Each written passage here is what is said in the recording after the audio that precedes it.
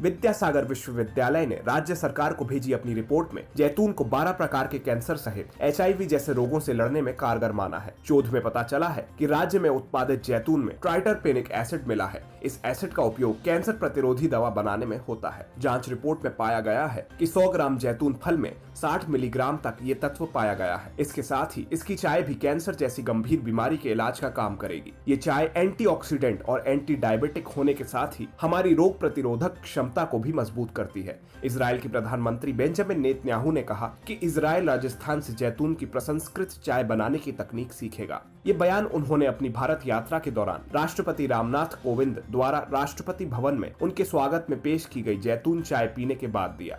उल्लेखनीय है कि ये चाय राजस्थान ऑलिव कल्टीवेशन लिमिटेड द्वारा राजस्थान और इजराइल के संयुक्त उपक्रम में बीकानेर में उत्पादित जैतून से बनी थी। रोचक बात है कि जैतून राज्य की परंपरागत फसल नहीं होने के बावजूद भी इसका उत्पादन और प्रसंस्करण राजस्थान में सफलतापूर्वक होने लगा है।